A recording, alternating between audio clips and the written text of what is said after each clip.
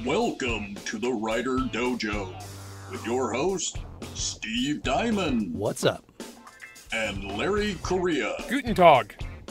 This episode, Building Character. All right, everybody. Once again, welcome back to the Writer Dojo. We are very pleased to have you with us here today. Yet another episode where Steve is not high, unfortunately for you. He's still here with his arm sling on. I still have the arm sling on. I've been told that I have to keep it on for like 5 weeks. So it's miserable and it's hot and it's miserable. If I didn't say that again, just understand. It's miserable. All right. I really want us to start getting into some nuts and bolts here. And I think this is going to be a great way to start. Most people, when you've decided you want to become a writer, or when you decide you want to tell that first story, whether it's a short story or a piece of long fiction, like a novel, oftentimes the questions that I get asked, and I'm sure you get them the same way because I've been around you enough to know that you do. People always say, okay, well, where do you start? What's the best way to get into your story? Like what's the thing that gets you the most excited, that gets you into it? So you want to start, if you're a plotter, like we've already discussed, and you want to start doing that, or if you're a discovery writer like I am, what's the thing that gets you jazzed and you head right in? Yep, getting started is really one of the hardest steps. And so, more often than not, I find, and of course, look, like we say all the time, no matter what we say, there's going to be someone out there that's like, no, I do it this other way. And that's good for them. Spiffy. I find that there are two basic entry points. The first one being, you have this great character concept idea, and that's your genesis point, and then you just start running. The other one is your setting, basically, your world, and that's the other point. They're both valid, and Yep. and you and I have done both. Yeah, absolutely. So, And we've already had episodes where we've talked about idea management and we've talked about plotting. So the next logical part is, our building blocks, our basic foundation of the exactly. story. So I guess today we're doing characters. So let's do characters. Let's start with character, because for me personally, this is more often than not, this is where I start. Having a good character idea to start with is absolutely huge, because sometimes a strong enough character, you will just build the world off of their very existence. So one of the things I like to say is when I'm plotting is always be asking, or I'm world building is always be asking. So like, if this is how things are, how did they get that way? And with a character, if you have a character who's a certain way, why? What is it in his world that makes him be that way? And the example I'll use is Ashok Vidal. Okay. One of my most famous characters. He's the main guy from Son of the Black Sword. And I had him as a character before I had most of the setting or most of the plot. And I've talked about where this story's come from before. It's the song Waiting from a Train from the Inception soundtrack by Hans Zimmer. Gave me an idea for an action scene. So I wrote this one action scene. Later on wound up as the big knife fight in the first book. And so I had this character, and so I started asking, it's like, what kind of guy is it that would just absolutely get into this fight to the death with a bunch of people over this point of honor? What kind of world would he have if you have these, these brutal caste systems where this guy is an imposter, where he's in a higher caste than he should be? So that started to lay the groundwork for the whole setting. And what is the nature of this man that would do this kind of thing? If he grew up this way, living a lie, and he was like perfectly dedicated to false reality, what would that do to his personality? And so I wound up with this guy who's this super hardcore, dedicated to the law, doesn't really know how to be a human being. I mean, he's a paladin. He's like a Judge Dredd paladin. Yeah, he's the Judge Dredd. He's lawful. Yeah. Yeah, he's lawful. Screw you. I'll kill your face because you've broken the law, lawbreaker. Yeah. And so that was his personality up to this point. And so all these things came out of I had this powerful character that I really liked. And so I started building the entire universe around him. So the whole thing with the law replacing religion came out of that. The whole thing with the caste systems came out of that. Well, the whole thing with the caste systems, why do they have those? That's how I started doing the world building, the history of how that world came to be. And so the whole universe exists off the strength of this one character. You know, one of the stories that I'm working on right now that I know you're excited about is my werewolf cop story. Oh, dude, Werewolf Cop's going to be awesome. Yeah. So that I've heard this. The pitch for this is great, guys. So the genesis of that was a character, and it came from two very specific things. One, I was listening to the audiobook of Robert McCammon's The Wolf's Hour, which is such a cool, fun book. We've mentioned McCammon on here before. He's awesome. And I will mention him every chance I get because he is, I'm a super fanboy of McCammon's. Dude's awesome. Just an incredible writer. Anyway, I was reading The Wolf's Hour, which is a World War II spy thriller, but the guy's a werewolf and stuff. And so it's a horror novel, more or less. So I was listening to that, and I got home from a road trip where I was listening to it, and I started watching the show Luther. Now, Luther, as Larry knows, is one of my favorite shows, and it's one of his favorite shows. Great show. And Idris Elba can do no wrong. No wrong at all. Now, there's a line in the first season where Idris Elba's character is up on the roof of the police precinct, for lack of a better term. They use different words because it's British.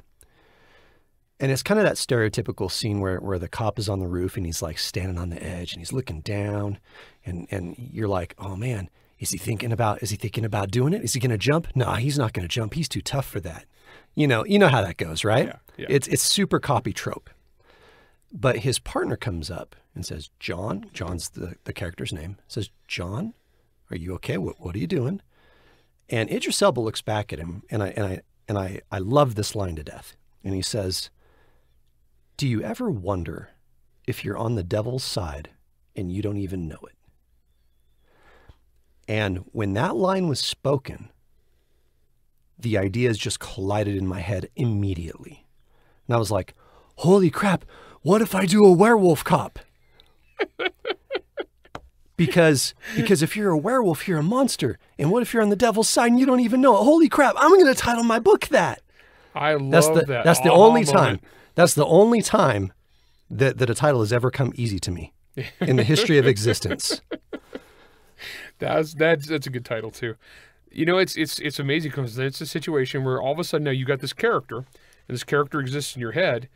And then you start asking why. Yeah. Like you said earlier. I'm like, well, obviously this is a world with werewolves in it. How do I want to play that? I'm like, well, this has got to be urban fantasy then. Speaking of genre, as we talked about. Is this secret werewolves, or is this like... Is it open? Open werewolves? How does he get turned into a werewolf? How does it work? What are the other monsters? If there's werewolves, there's other monsters. Why are there monsters? Why are they here? Why is he a cop? Was he a cop before he was a werewolf? Is he just does he want to be a cop because he is a werewolf? Yeah. What kind of crimes could a werewolf cop solve? Yeah, exactly. So you start generating ideas.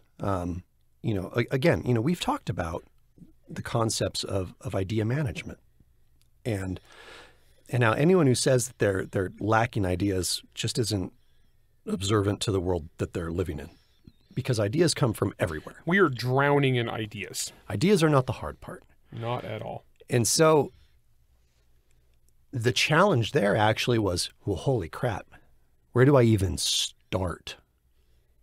You know, what would be a good first case for a werewolf for a werewolf cop who's basically a detective? What would be the place to start? I don't even know. And you start thinking of these things. Yep.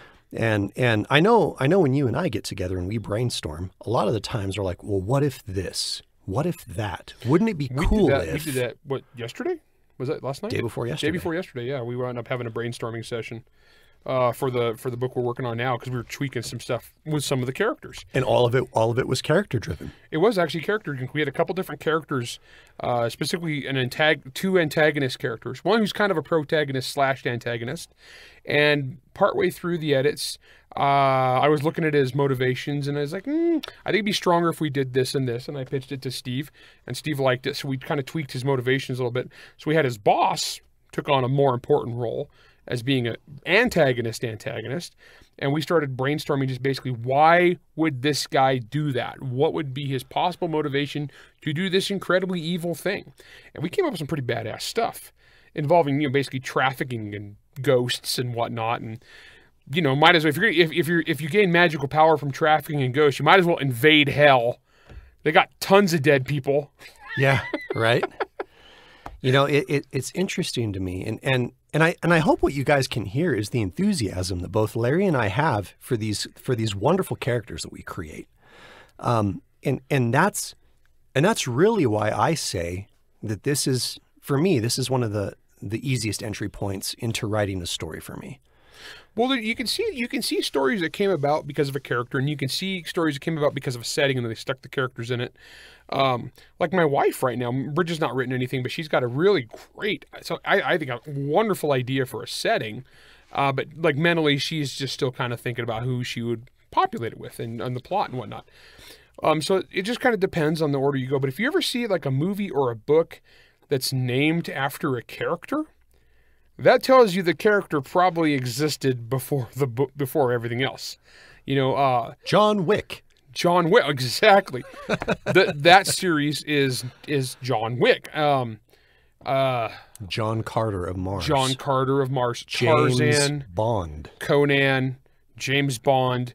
If the thing is called the guy is where it came from. And it's the focus of the story. Lara Croft, Tomb Raider. It's pretty interesting if we kind of go a little bit further down the realm of, so we'll use kind of your cop drama-y type stories, your Harry Bosch's, your John Luther's. Yeah. Named after the guy. There you go. Well, and we can go down your main line of Monster Hunter. Okay. All those stories are pretty much, and books that kind of follow in that vein, they're almost all told in first person. So Monster Hunter is about three-quarters first person. Yeah, your mainline ones are first person. Yeah, the mainline ones are first person. I switched to third person for the outside ones. In Bosch, for the most part, well, the novels by Michael Connelly, who's a terrific author, a lot of those are first person. Most detective stories are first person. Yeah. And what I think this does is this really focuses the reader on the character. It's how you are seeing this story through the lens of that character. Have we talked about first person and third person yet? We haven't, so we will. Oh, we will. We got to do that one. Now, I think that it's very interesting, and I think it's very telling how interested or how excited oftentimes an author can be by pushing it into first person. Everything then becomes the story about that character, his perceptions of everything, the lens through which he's telling, he's seeing, he or she or it or whatever is seeing that story. One of the things we often tell people when they're writing a story is tell the scene, write the scene from the most interesting character's point of view. And when you're writing a first person, that means that every scene is the most interesting from that person's point of view. I mean, the only ones I can think of that aren't necessarily like that is when you hear your point of view character is an observer type character. Yeah. So like Holmes and Watson. Yeah. But other than that, for the most part, it's going to be, that's that point of view character is where it's at. Yeah, I love this idea, and I love where we're going with this. Now, we're going to take a quick break, and when we come back, we're going to delve a little bit more into some of the questions you should be asking yourself when you're starting to write a story and you're using a cool character that you've come up with as your entry point. So we'll be right back and enjoy this message from our sponsors and whatever.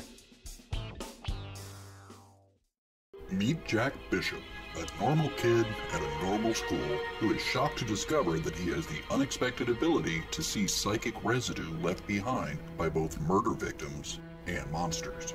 When his father is abducted from the mysterious company where he works as head of security, Jack teams up with fellow student and mind reader Alexandra to search for his father and stop the series of murders happening in his hometown before it is too late. Steve Diamond's debut novel, Residue, is a young adult supernatural thriller for readers looking for action, suspense, humor, and horror. Residue is available on Amazon or wherever books are sold. Pick up your copy today.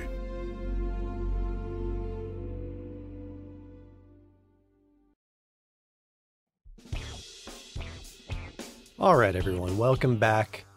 Now, before we get going, again, on this topic of character building as your entry point into a story, there's two people we want to thank really quick. The first one is Craig Nybo, who always lets us use his awesome equipment and who also wrote our freaking awesome funky theme song.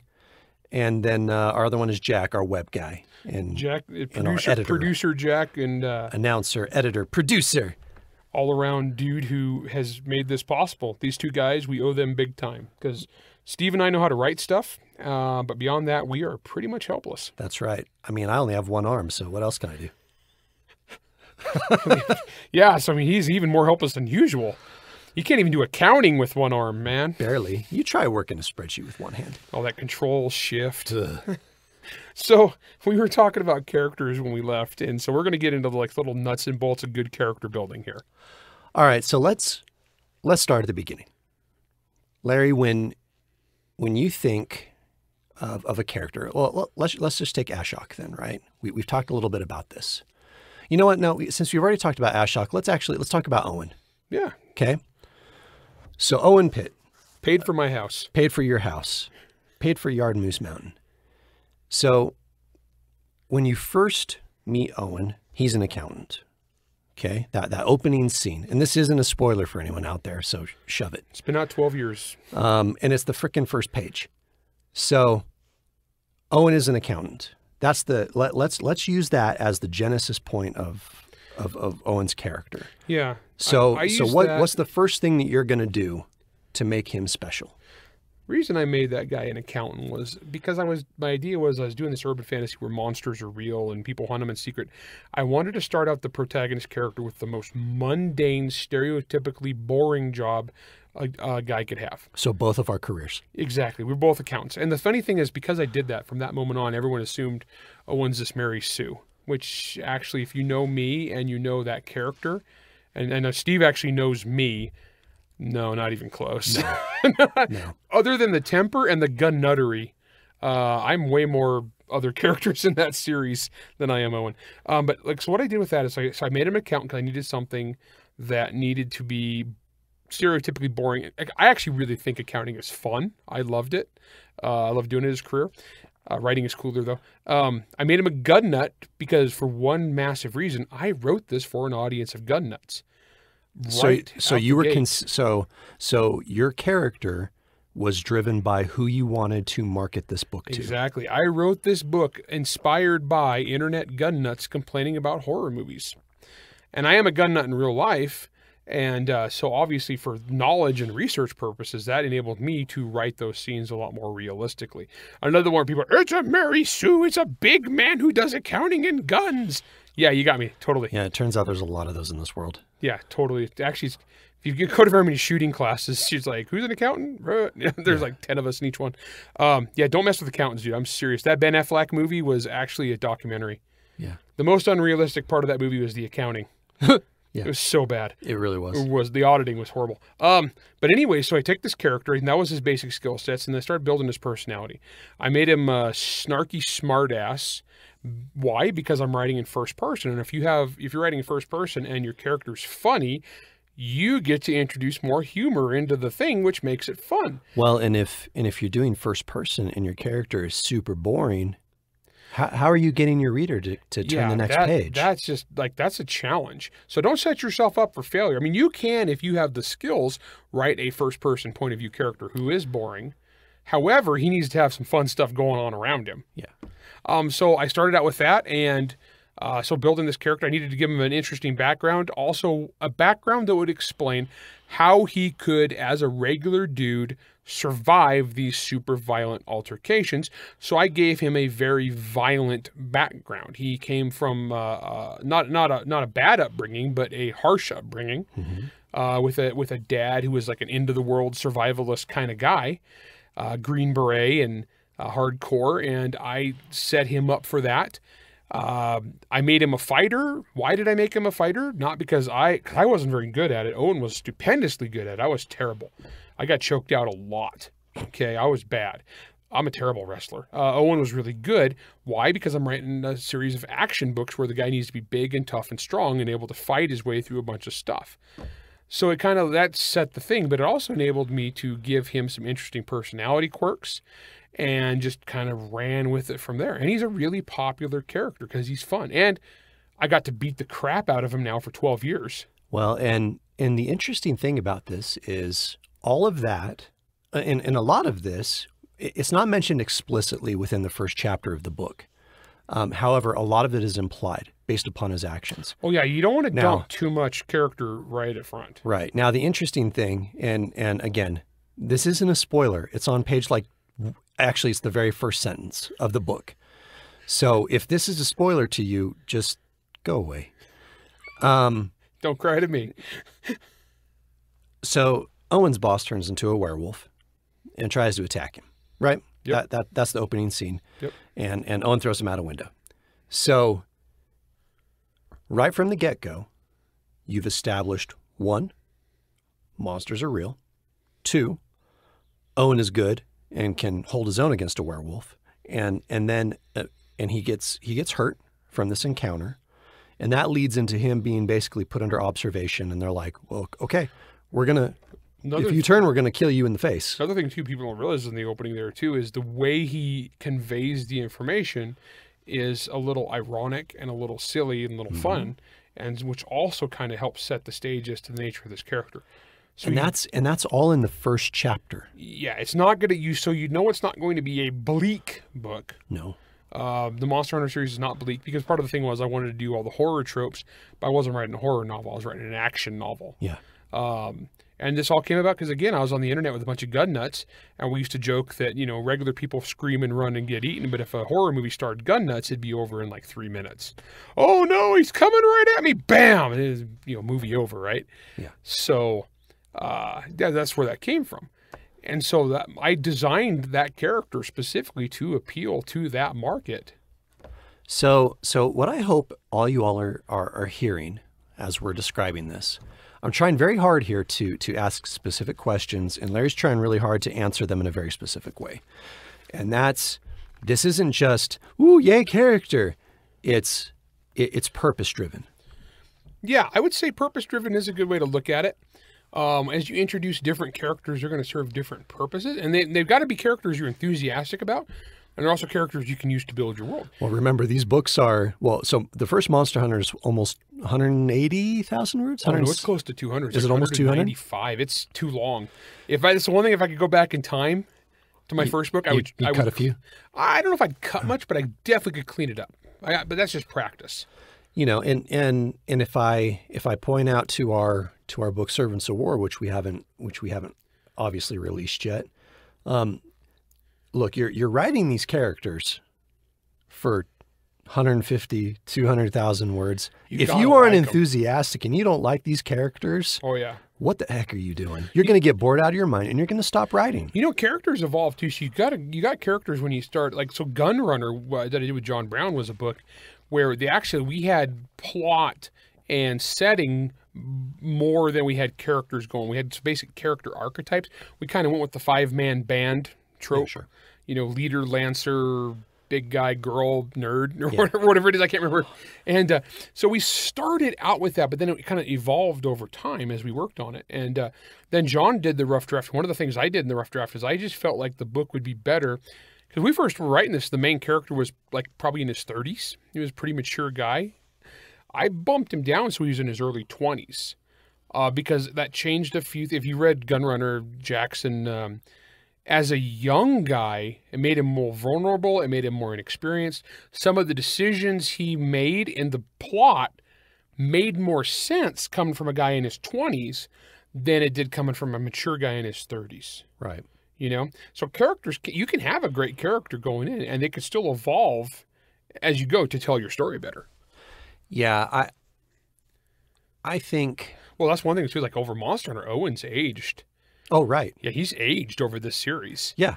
I mean, I my one regret or one other regret in the first book is I put one single date. I pinned one date, 1 year, and that was a mistake. And I wish I could undo that, but I can't. And so people are trying to like pick what year this actually is taking place. I'm just hand waving it. But over the series, over the series, the man has clearly aged. He's clearly matured. He's had a lot of things happen to him. He got married. He had a kid. Yep. I mean, characters change. Oh, he's lost loved ones. The nature of his family has changed. He's had ups, downs, failures. People have died because of decisions that he's made. You know, so you grow your characters organically as the series goes on. An unchanging character is kind of boring. Well, and I think that's why so many people have qualms with a character like Superman. Yeah, it takes a good writer to make good stuff with Superman. Because the majority of the writers that we see out there doing Superman, aside from the fact that DC doesn't make good comics anymore, is Superman is so static. They look at him and they're like, oh, well, he's Superman. He's Superman. I mean, in literal terms, it means he's like the best man out there. That's one of those challenges about IP writing is when you're messing with somebody else's characters. We've both done some IP writing. And it's a real challenge because there are certain things set in stone that you as the creator just aren't allowed to mess with. And for good reason, because they have to protect their property. And sometimes if you get a really disrespectful writer out there who doesn't respect the property, especially in comic books. All of DC and Marvel right now. Yeah. They just roll in and they just poop all over the legacy of that character. Yeah. And I'm sorry, they subvert expectations. Whatever. Yeah, subverting expectations is great when you are the artist and you are legit doing that and having fun and the readers like it. But when you're doing it just to be a douchebag and be like, ha, I made a terrible movie when you expected a good one. I'm so clever. Looking at you, Ryan Johnson. Yeah, looking right at you. I hate that movie. We could do a whole episode of me just ranting about Last Jedi. Now it's... Maybe we should. Maybe we should talk about all the bad movies you and I have watched together. We should talk about like bad storytelling decisions one episode. You and I will just read the review of Prometheus together. Idris Elba's captain's log. Oh, poor Idris Elba. Earlier when we said Idris Elba can do no wrong. He didn't do any wrong. He's great. He's in some really bad movies, but it's not his fault. That poor man. Now, I think one of the best ways to tackle this, and I do this with my characters, and that's, I tend to always think in terms of why they're awesome and why I like them so much, right? So one of the side characters in my book Residue, her name is Alex. Great character. She's basically she's a young girl, young teenager, 16, 17 in the first book, and she can read minds. She's a gun nut. She shoots first and doesn't even bother to ask questions later. Great character. But I didn't want her to fall into the trap of the whole Superman thing. Okay? And so I went two ways with her mind reading, quote unquote, superpower in this supernatural thriller / maybe a horror novel, depending on who you are.